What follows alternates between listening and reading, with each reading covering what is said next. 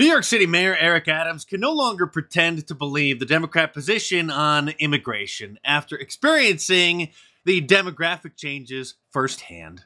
Never in my life have I had a problem that I did not see an ending to.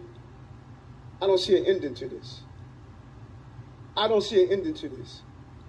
This issue will destroy New York City. Destroy New York City. We're getting 10,000 migrants a month. One time we were just getting Venezuela. Now we're getting Ecuador. Now we're getting Russian-speaking coming through Mexico. Now we're getting Western Africa. Now we're getting people from all over the globe have made their minds up that they're going to come through the southern part of the border and come into New York City. 10,000 a month, huh? Well, just imagine what 250,000 a month is doing to the United States as a whole. This from NBC News. Migrant border crossings in 2022 topped 2.76 million. That's 230,000 a month. This, I'm sure, is on the front page of the New York Times. This is their web version. In escalation, Adams says migrant crisis will destroy New York City. I'm sure the ADL is crafting a statement right now denouncing him as a white supremacist. And the last point I would say, caravan, open borders. These are literally white supremacist phrases.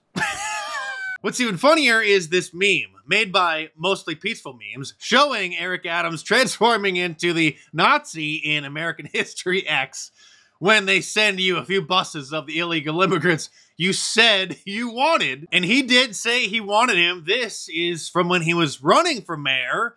We should protect our immigrants, period, he said. Yes, New York City will remain a sanctuary city under an Adams administration. At this point, I wouldn't be surprised if he does the same thing that the residents of Martha's Vineyard did and round them all up and ship them out. Of course, this is a major part of the Democrats' plan to finalize the Une Earldway Order A. It's against YouTube's policies now to talk about the Une Earldway Order A, so gonna have to speak in Pig Latin at times to avoid the censors, but old Joe was quite open about his plan. What I would do as president is several more things, because things have changed. I would, in fact, make sure that we immediately surge to the border. All those people are seeking asylum. They deserve to be heard. That's who we are. Yes, then they rubber stamp their green cards, basically giving them amnesty by issuing them a court date 10 years in the future. But don't worry, Americans, 2 million illegal aliens crossing the border in just 1 year means that the border is secure. We're going to have 2 million people cross this border for the first time ever. You're confident this border's secure?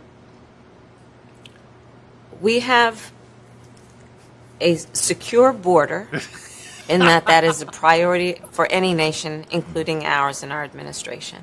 And now they don't even want you calling them what they are. For anybody who may have been offended by the term that was used by our guest of Steve Patterson, he talked about illegal aliens. Of course, that's not the vernacular we use. Undocumented workers. So I want to reiterate that. That having been... Of course, the truth is offensive to Democrats. And the neocons, the rhinos, the Republican establishment favor Nikki Haley over Ron DeSantis as a challenger to Donald Trump because, well, she'll get us back involved in those endless wars in the Middle East and the one brewing over in Eastern Europe. Nikki Haley is the only GOP presidential candidate to decisively beat Joe Biden in a new poll.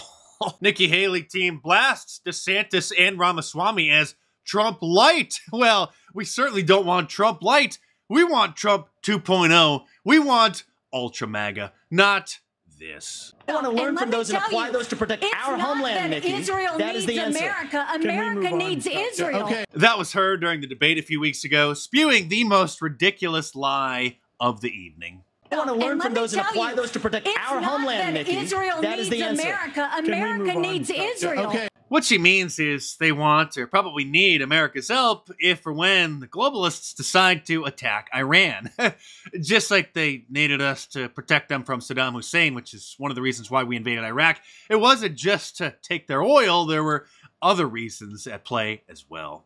So expect the fake news industrial complex to start pumping up Nikki Haley like this puff piece. Nikki Haley is starting to look like a real threat to Donald Trump. The establishment is panicking because they expected all of those indictments to totally tank his support, but of course it's only increased it, and so now they're filing lawsuits trying to remove his name from the ballot because, depriving the Americans of the right to vote for the candidate that they want to be president is saving our democracy, they say. And yes, I know we live in a constitutional republic, not a democracy. Democracy is two wolves and a sheep voting on what's for dinner, but I'm just using their terminology against them. I'm starting to wonder if we may have a brokered convention next November. You may recall that they were talking about this, the Republican establishment were actually hoping for this in 2016, but Donald Trump got the necessary delegates in order to win the nomination. But if Ron DeSantis, Nikki Haley, and Vivek Ramaswamy could siphon off enough votes from him so he doesn't have the delegates come convention time, then of course they're going to use that tactic to try to steal the nomination from him that way. Buckle up, because by that time, and nobody wants to think about this yet, but by that time, he may actually be convicted and sentenced. I doubt if he gets convicted, they're going to sentence him to actual prison. It would be house arrest. If he gets convicted, one of the first trials is coming up in March of next year. So they're going to try to get a plea agreement to try to get him to drop out. He probably never will. So he may actually have to finish running the race on house arrest from Mar-a-Lago. I am and always have been Trump or bust. And at this point, with everything that they're trying to do to take him down, voting for any of the other Republicans is basically siding with the Marxist Democrats. I will go down with the Trump ship. I'm not fleeing like a rat, because the rats who flee are only going to drown first. But if you're on board, order your Wanted for President shirt from my online store at markdice.com or click the link in the description below. Of course, it has been updated with the authentic Donald Trump mugshot. The original shirt was one of the greatest designs, and now this is by far the greatest t-shirt ever made. So order yours from my online store at markdice.com or click the link in the description below and check them out.